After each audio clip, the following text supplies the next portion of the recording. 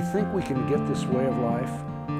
I have always hoped that I could get it by understanding something new, and that would change everything. I'll have a moment in which I dedicate myself, and from that point on, I'll be joyful. That is not the way it has worked for me. And Jim has an understanding that for people like me, we need a structured time period, like any apprentice to a skilled trade. We need to hit that, and we need to put effort into it, and a period of time to testing it against real life. So that's one of the geniuses of Jim's book for me. Jim uses the phrase, cucumber doesn't become a pickle overnight. I should be wearing a pickle t-shirt or something, because that is so true. I'm such a slow learner. I need pickling in this good, true teaching. I just need it.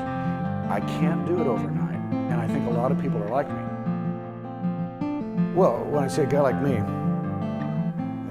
I'm referring, first of all, not to my particular age, or I'm 61 years old, I work out at a college, I'm divorced, no kids. But what I was really referring to at first is just people that have struggled, people very sincere about trying to make Christianity work in their lives, but it just didn't work. And so that's what I mean by a guy like me. And I think there's a lot of guys. I met them all over the place. I mean, as far as guys like me who have done the same thing, really tried, and it just didn't work in the real world.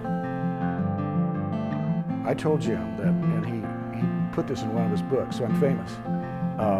He'll probably edit it out after he hears me say that. But one thing I told him is I'll be sitting at my kitchen table, which is my favorite part of my house, looking out my window with my faithful dog and cat at my side, and I'll experience this emotion, and I'll think, what's that? I'm not familiar with this emotion. What it'll be is joy. It'll be just like, it sneaks up on me. You know, you can't seek out joy and grab it. It sneaks up on you.